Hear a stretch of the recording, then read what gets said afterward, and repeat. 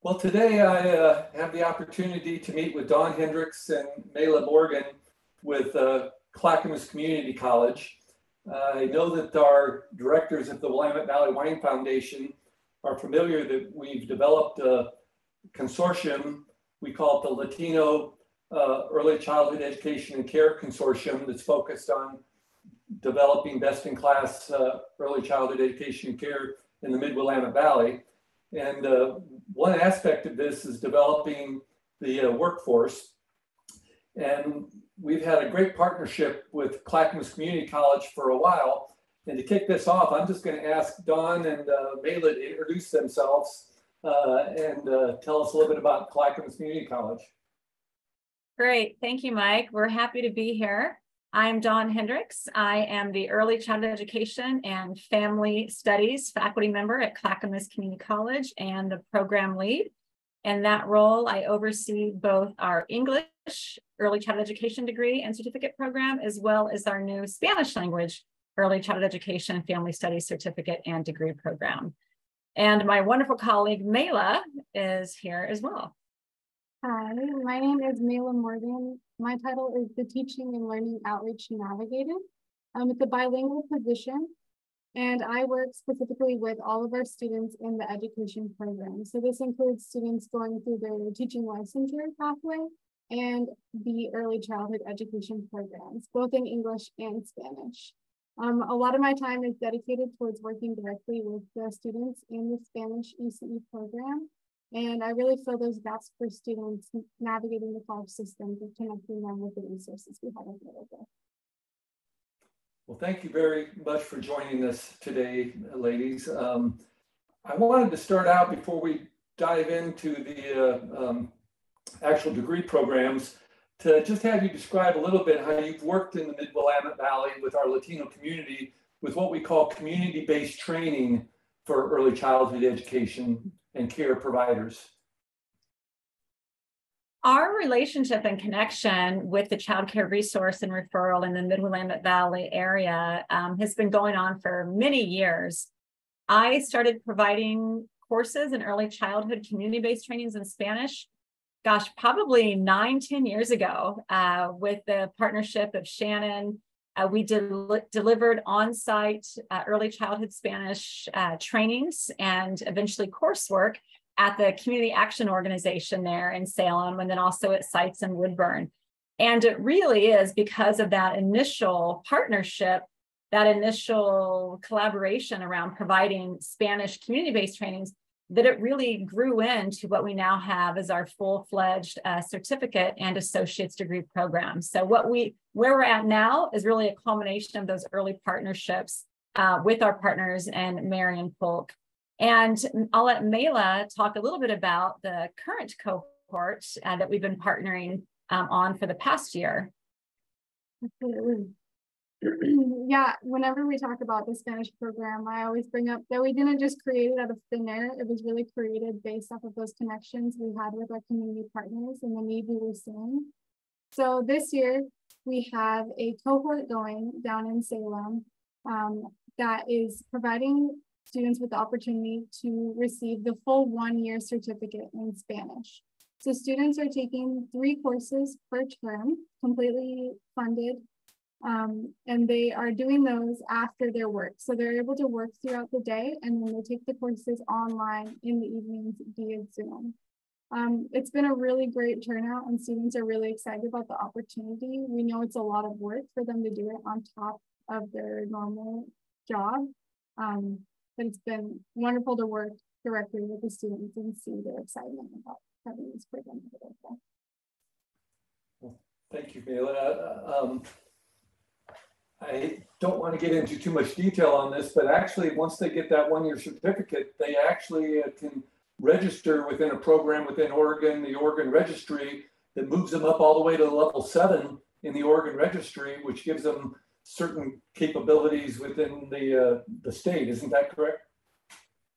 Exactly. I'm impressed, Mike, that you're familiar with our registry system and that Career Lattice network that we have in place. But yes, that 1-year certificate, actually, I believe it puts them at nearly a level 8 now. And then after they complete the 1-year certificate forms the foundation for our 2-year certificate. So we consider that what we call stackable, that they can do the 1-year certificate and then they simply go on to that 2nd year of coursework, and then they'll have their Associates of Applied Science degree in Early Childhood Education Family Studies. And so it's our hope that our current cohort, once they achieve their certificate in June, which is very exciting, will decide to continue on and pursue their associate's degree. Well, why don't you talk more about your associate in applied science and early education and family studies? Great, thank you. So we developed this program initially as kind of like one course here, one course there, Mela said, and then we had an opportunity back in January of 2021 through a grant called the Grow Your Own Grant through Department of Education to develop the entire program in Spanish. After several years of just, providing one course here and there, I thought, well, wouldn't it be great if we could put our entire degree into Spanish? So through our winter and spring term of 2021, we developed all of our courses in early childhood in Spanish. And we also worked with our collaborating faculty across the college to also develop and offer the math course requirement in Spanish, the writing course requirement in Spanish, our 1st-year experience course, which is what we call, it's like our college success course, which we know is pivotal to really helping 1st-generation college students be successful. So all of the courses, not just the early childhood courses, are fully available in Spanish. We begun implementation of the Associates of Applied Science degree in Spanish in fall of 2021, and just had an overwhelming response from the community. During our 1st year, we had 112 students enroll in the program, and we are now close to 200 students in the program as we approach the end of our 2nd year. As we developed the program, we really looked at how we could eliminate barriers for students. The first barrier we wanted to eliminate was the barrier of not speaking English. We wanted our Spanish-speaking Latinx providers to be able to take college courses in their home language. So everything is available in Spanish. We also looked at the barrier of accessibility. We know that most of our early learning providers work in the field already, either as family childcare providers or classroom assistants. So we decided to offer the courses all online in a remote format, and they do meet synchronously via Zoom every other week. And those synchronous sessions are in the evenings from 6 to 8. Again, keeping in mind that most of our students are oftentimes already working, 10 hours a day. So the class sessions are in the evenings or on Saturday mornings. We also eliminated the barrier of having to purchase textbooks. We either identified what we call open education resource textbooks that are free, and we're able to pull those directly into the courses, or we linked into existing articles, websites, videos. So that way the students have all the information and that they need for the course at their fingertips. They don't have to purchase a book. They don't have to, drag a hard copy book around with them. They have everything they need embedded into the course.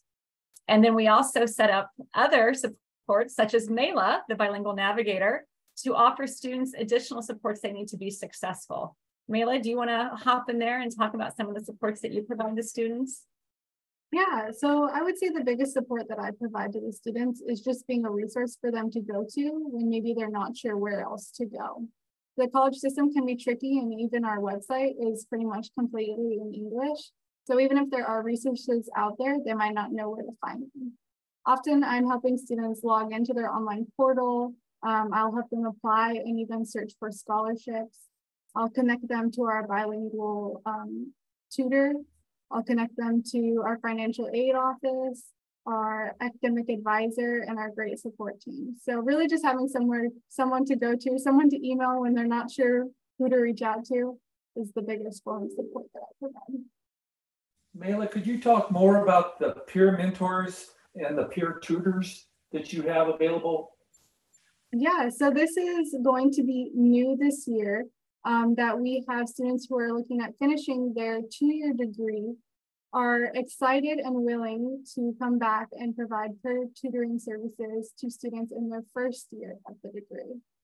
So these students are going to receive stipends, I believe, for their time working with the students and providing them that guidance and being that person for them who's already been through it and can be an inspiration to the students going through their first year. I know Dawn's been working with them more directly, so she might have something to add. Yeah, we've had a peer tutor, one peer tutor, and that peer tutor has been kept very busy, helping students with coursework, revise and edit papers, helping provide math support. And so because that peer tutor has been so instrumental, we are going to be pulling on what we call, the peer mentors. So starting in spring, we'll have peer mentors who are available not just for tutoring, but just for that support of, gosh, how do I balance work and life and school? Or, how do I, take notes, and how do I make sure I remember all this? And so we're really looking at providing those, not just the academic supports, but sometimes just those social, emotional supports that the students need also to be successful and to persist and continue down that degree path. Great program, great program.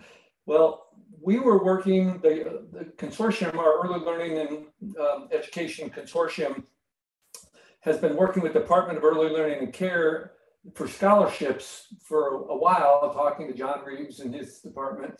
And then all of a sudden, a couple months ago, and not even that long, I think, they dropped this intergovernmental grant on us and said, here's a group of scholarships you can apply for, but you need a partnership with a community college to do it. Could you talk about how we've developed this partnership with you?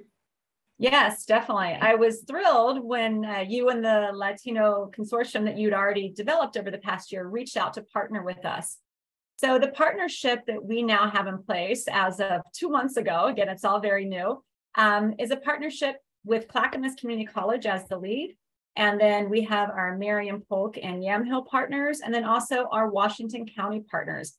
Because we are the only community college that has an early childhood degree program in Spanish in the state, and one of only 2 in the country, we've had a lot of our partners from various counties outside of Clackamas reach out to us with interest in partnering. So we were fortunate that because of a lot of the work that Mike had done initially, we were able to mobilize fairly quickly, respond to the IGA, the Intergovernmental Agreement application, and we were awarded the IGA. So the objectives of the IGA that we now have is that beginning in spring term, which for us is April 3rd, we are going to have 2 cohorts of Spanish-speaking Latinx early childhood providers. One cohort is from the Marion Polk and Yamhill region, and the second cohort is from Washington County. Again, both of those counties being high agricultural producers and a lot of Latinx Spanish-speaking early childhood providers already working in the workforce there. So we are able to provide tuition and fees for 2 courses. We're going to start with the prenatal infant and toddler development course, and also our first year experience course, that college success course I shared with you about earlier. And provide the peer mentors, the bilingual navigation support, so that those cohort of students will be able to successfully complete those 2 courses. Additionally, there's going to be another opportunity for funding for the recipients of the IGA. There's going to be a RFA that comes out in April, and we are going to apply for that. And the RFA will go for 2 years. And our goal with the RFA is that then we will continue to support these 2 cohorts of students through completion of their associate's degree in applied science and early childhood education and family studies. It was amazing when I learned about your program, how well it fits with what the objective of our consortiums are. Well, it's wonderful that we have the public money, the scholarship money coming from the Department of Early Learning and Care. How about private funds? How can the Willamette Valley Wine Foundation best support you and your students moving forward to develop more early educators? Malik, since you work so closely with the students, do you want to talk about some of the needs that you've seen or the students have shared with you? Yeah, so students are absolutely thrilled with the opportunity to receive their school tuition and fees being paid for, but there's still the whole question of living expenses. A lot of these students are working full-time, going to class, and don't have the opportunity to make a lot of money in their position, whether they need that extra education to take the next step or just aren't there yet. So a lot of these students are facing needs, whether it's their rent, their bills, A lot of students face technology needs. We have students that are completing their entire coursework from their phone because they don't have a laptop. A lot of students don't have internet at their house, so they're staying late at work in order to do their homework there and then driving home at 8 p.m. at night.